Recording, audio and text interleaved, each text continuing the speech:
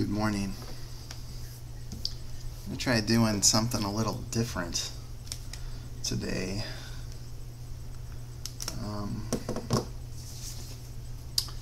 Let's turn on the light here. Okay. Normally I'm looking out at my lake, but just let the natural light flow in. But for this I need my lights. So I printed out an article from the New York Times website yesterday, and I just wanted to go over this article. I'm going to read it to you. I'm not really sure what I'm going to call this video, but maybe I'll start a new series of reading articles. I know other alt-writers and people like that have done similar such things, but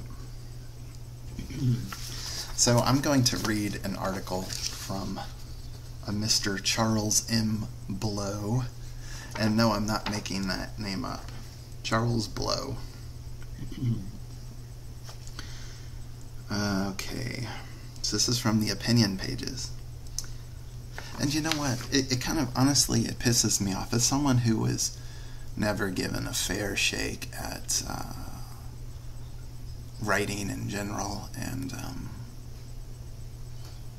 various positions I'd applied to instead, it kind of pisses me off that people like this just get to, you know, I mean, I'm glad they have their position or whatever, and they get to live their cushy life writing their opinions, but you know how much money I'm getting from what you're listening to right now, right? And no, I'm not going to start a Patreon. If anything, if I start a Patreon, I should find a way of like giving the listener money, because appreciate your listen.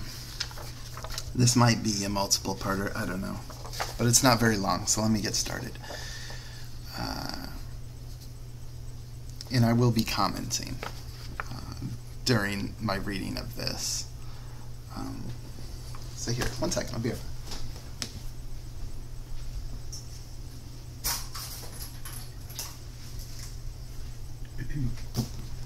You know what I had to do? I had to take away my dog's water bottle, because for some reason whenever I'm recording a video, my dog just drinks non-stop from his water bottle. So I don't know, maybe he views that as like a green light, like I don't know. I'll put it back right after I'm done recording.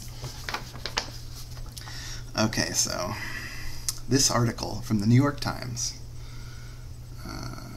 from the 3rd, I guess, or at least that's the date on the sheet of paper. Let's see, is that the date I printed it? Let me see. That's the date I printed it. Oh wait, it's from February 29th, okay. Charles Blow. It's called, in quote, "I'm not a super predator." What could this be? Alright, here we go. Days before Hillary Clinton thundered to an overwhelming victory over rival Bernie Sanders in South Carolina, largely on the strength of black voters who supported her by an even higher percentage than they supported Barack Obama within 2008, a young, proudly queer black activist, Ashley Williams, was in Charlotte, North Carolina, plotting an action that would make a statement of its own. So right off the bat, you have a black activist named Ashley Williams. You know what? Let me give Ashley Williams some credit for not having like a Shaniqua type name or something. At least she has like a normal name, and I'll give her credit for that. But of course she's a queer activist. Aren't they all? I mean, if you're queer, you're pretty much an activist, or if you're an activist, you're queer by default, right? So nonetheless, that automatically rubs me the wrong way. She was planning to attend a private Clinton fundraiser in Charleston, South Carolina, and confront the candidate about her support of policies, specifically the 1994 crime bill that contributed to the explosion of racially tilted mass incarceration in this country. So we have she's going to try to grill Hillary Clinton on things that Clinton said in 1994, which, of course, she's going to say is leading to the mass incarceration of black people. Let's not pay attention at all to why these people might be put into prison. Let's just focus on their victimization by skin color. Bullshit. All right, let's continue. Williams and her friends decided to make a sign, but what to put on it?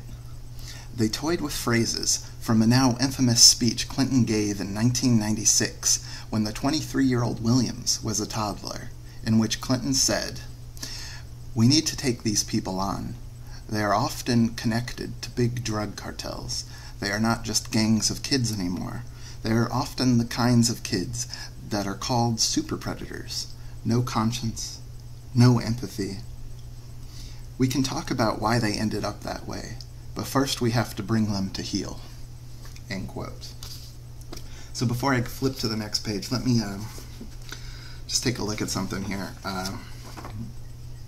So Williams, Ashley Williams was a toddler when this happened. So I think that's important for all these people. You understand, these activists have no life experience. Like, they raised in a bubble, they told to be upset. They're told to be upset while they're, eating at Chipotle and going to Starbucks and buried in their smartphones. And you know what? I just don't feel that sorry for them. So let's continue on.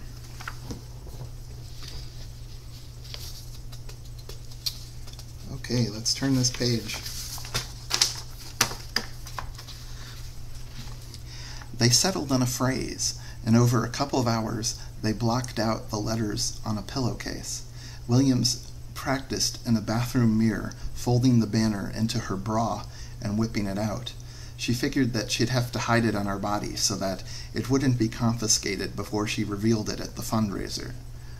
But it was too thick, so she cut away the back half that had no writing. Perfect. That night, the night of the event, she nervously made her way through security with her secret banner hidden away, and took up position near where she assumed Clinton was to speak. As soon as Clinton descended the stairs of the mansion, took the microphone and began her remarks, Williams turned to the crowd and unfurled her banner. Then she turned to Clinton, who was confronted with her own worst words. With her own worst words, I guess, huh? "We have to bring them to heel," end quote. On the video of the encounter recorded by a friend of Williams, okay, note that she has a friend recording this. It's an important thing to note. On the video of the encounter recorded by a friend of Williams who accompanied her to the event, after all, in this age, an action without a video is like a tree falling in the forest with nobody around to hear it. An exchange follows. Williams says, "We want to apologize. We want you to apologize for mass incarceration." Clinton says, "Okay, we'll talk about." Williams interrupts, I guess, or something, because Clinton doesn't finish her sentence. Williams says, "I'm not a super predator, Hillary Clinton." What is wrong with these people? I mean, just... This is just unbelievable. I mean, seriously, like, if this person could spend, like, one day in, like 1850s or something, like, they would just, and then they could instantly come back to today. They'd be like, you know what, we have it so great, this is wonderful, let's make the most of our opportunities. Anyway, Clinton, obviously caught off guard, struggles to find an appropriate response as Williams continues to pressure her and the crowd begins to grumble. That's inappropriate. And the Secret Service closes in on Williams. No, so there's a quote, "That's inappropriate." I assume that's the crowd grumbling, or maybe that's Clinton saying that. I don't know. I saw the video, and Clinton seemed to be pretty smooth about it, honestly. Then Clinton says something about answering for her statement and mass incarceration in general that left me flabbergasted. Me being Charles Blow, our good Charles Blow. Quote, "You know what? Nobody's ever asked me before. You're the first person to ask me, and I'm happy to address it. But you are the first person to ask me, dear." Calling her dear. So nice. I don't think that's going to win you any votes. Actually, it might. Who knows? Blow continues his article. Could this be true? How was this possible? How is it that all of the black audiences she has been before in the interceding 2 decades, and all the black relationships she has cultivated, no one person ever asked her what this young graduate student was asking?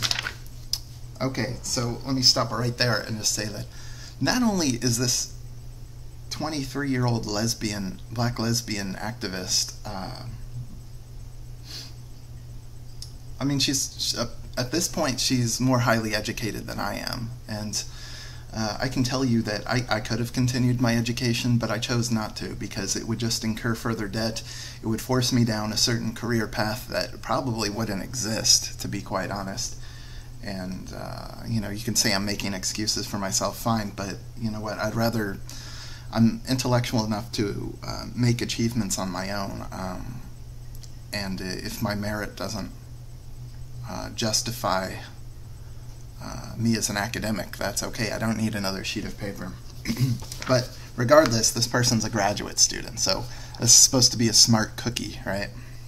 Once you figured out how to cut off the back half of a pillow, I guess that's worth a graduate degree.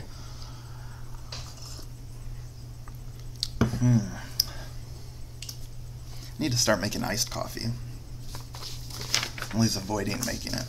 Extra steps, Back to the article. And this probably will be a two-parter because,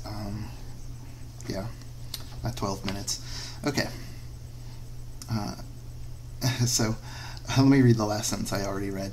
How is it that of all the black audiences she has been before in the interceding 2 decades, and all the black relationships she has cultivated, no one person ever asked her what this young graduate student was asking? In that moment, I knew that the people of my generation had failed the people of Williams's. And I'm just criticizing this guy's writing. I think Williams, you might just be able to end with an apostrophe and not apostrophe S, but Williams's, I don't know. Maybe I'm wrong. But it'd be funny if I'm right and this guy's writing for the New York Times. Anyway, in that moment, I knew that the people of my generation had failed the people of Williams's. Her whole life has borne the bruises of what was done, largely by Democrats, when I was the age she is now. Oh, cry me a river, Charles Blow. Okay. She said she has grown up knowing families and whole communities devastated by vanishing black people, swept away into a criminal justice system that pathologized their very personage. That night, Williams forced a reckoning. Oh my God, shoot me right now. You know what? If people from...